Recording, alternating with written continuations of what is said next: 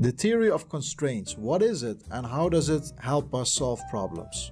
Let's have a look at an example. We have a manufacturer of toys who produces action figures.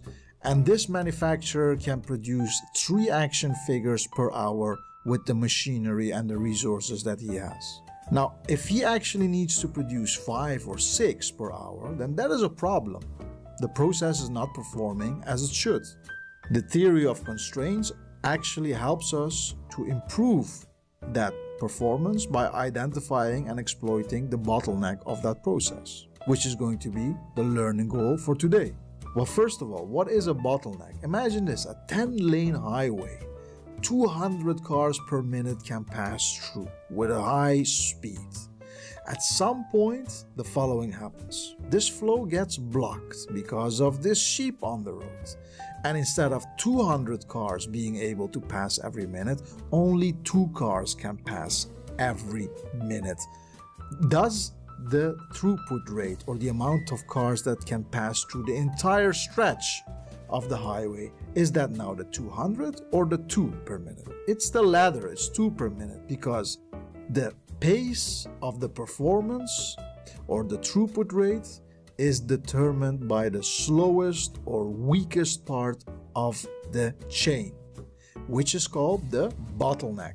By the way, looking back at that situation, I don't really think that in the middle of Los Angeles you could see something like that, but well, never say never. Never say never. It could just happen that near Hollywood you have this scene, but it's very, very unlikely. Anyway, we continue.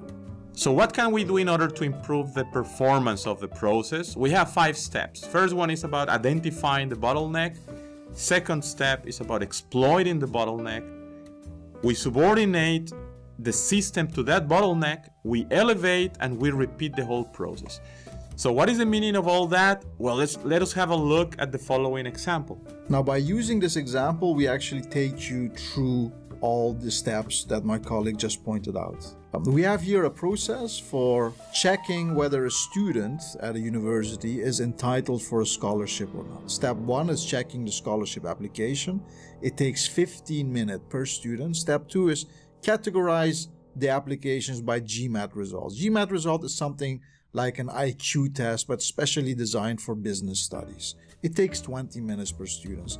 And then we have step 3 and step 4, which concludes the process. And the times that are mentioned there are the time that is needed actually per application. Now, the first thing that we have to do is identify the bottleneck. Now, what is the bottleneck here in this situation? So we have to look up for this lowest step from all. And we can see that clearly step number 2, with its 20 minutes per application, is the one that is the slowest.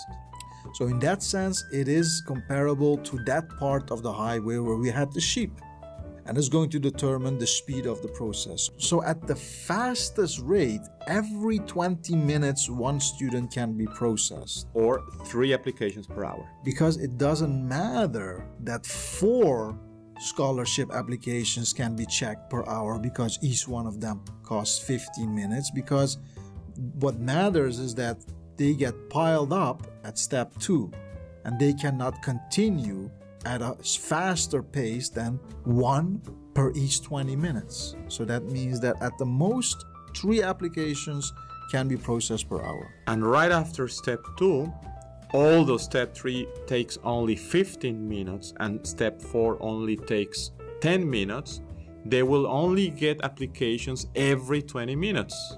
And that is because of step number 2. Now, step 2 is to exploit the bottleneck. The objective is improve the rate of the constraining process or the bottleneck.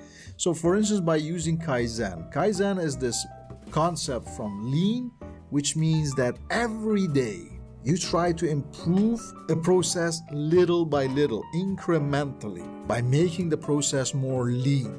Okay, we have a host of lean methods to get rid of waste, which is explained in detail in our lean management course. But suppose that after a while you can shave off a little bit time from step 2. Instead of 20 minutes, it now costs 18 minutes.